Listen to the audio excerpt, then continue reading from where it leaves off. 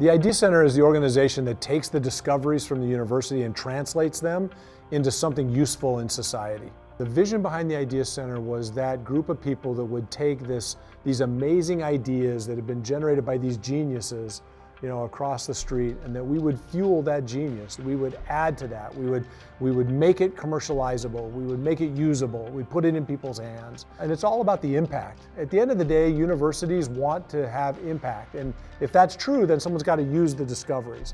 So we're the people who translate the discoveries into usable outcomes. So the university receives hundreds of millions of dollars every year in research. In fact, all universities do. From the federal government, from states, from foundations, from corporations. And that's all about discovery, that's great. But what we've found is that there's great discoveries that nothing ever happens with them. They sit on the shelf, so to speak. And what we're saying is if we could take that intellectual property and if we could get it across what we call this chasm of chaos, where we've got solutions looking for problems and really trying to understand what they might be used for, then we could really have an impact in the world in a good way, a very positive way, on our health, our longevity, our economics, our society, all of these different areas. And it takes an organization that's capable of doing something we call de-risking. So we've set up a process. It's a stage-gated, milestone-driven de-risking process that takes the discovery and works it through milestones until it gets to market.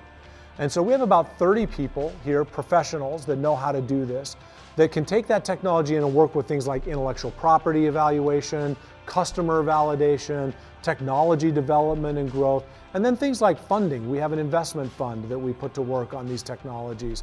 And then also marshaling resources in the community amongst our alums and others as investors, as mentors, advisors, board members, working with entrepreneurs. So it's just an organization that brings all of the different things together at the right times, in the right places to move those technologies forward.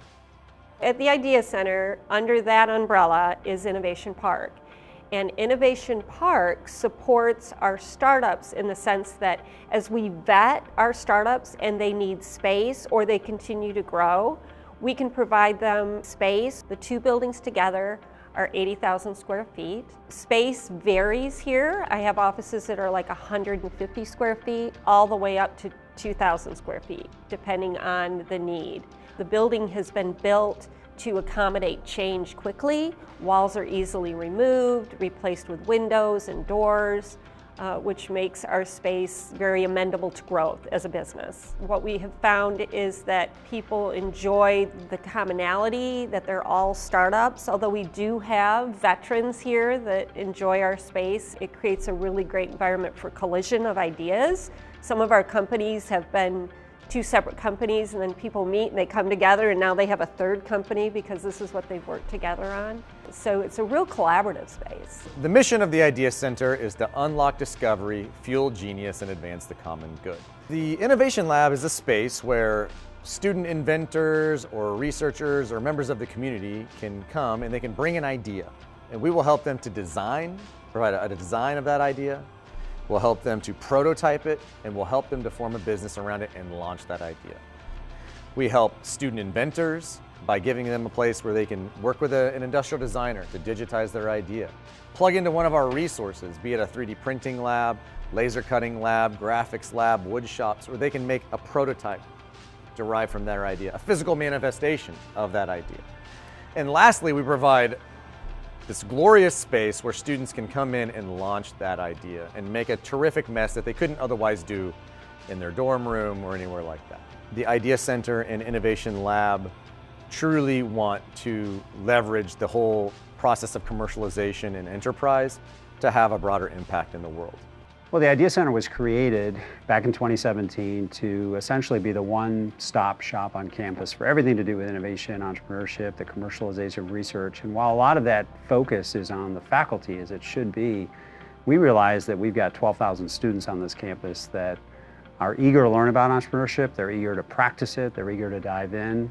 So we wanted to make sure that one of the key pillars or foundations of the Idea Center when we started definitely focused on students, whether from undergrad, from the minute they walk in as a freshman, literally out to PhD, and really everything in between. So, from the very get-go, everything we do on this campus with regard to educating students around entrepreneurship and again, bringing them in, and really with the Idea Center having a new place to do that, with all the resources and all the talent that's part of this organization, we felt absolutely that has to be aimed and directed to the students. We kind of get them out of their comfort zone, right? This is not a place to just come and kind of hang out and play ping pong and shoot the breeze and about your idea. It's like, no, roll up your sleeves. If you're serious about wanting to start something, this is the place to do it. And so we've got programming, we've got funding, we've got an innovation lab that is amazing and awesome. And so you can go build things, right? You can get your hands dirty, and we're going to challenge you every step of the way. That's how entrepreneurs ultimately succeed, is they get tested a lot. So this is a whole new dimension that's been added to the university, and we're dealing now with 500 to 600 students a year. So if they're serious about wanting to solve a problem and make impact, this is a place to come and help do that. There's actually a really exciting outcome that happens when all of this comes together. There are network effects everywhere in these processes. So think about it this way. If we can take the technologies that are developed at the university and be successful commercializing them, that will attract better faculty. It will attract better students. It will attract people into our community. It will attract resources, revenues, income, investment, entrepreneurs, people.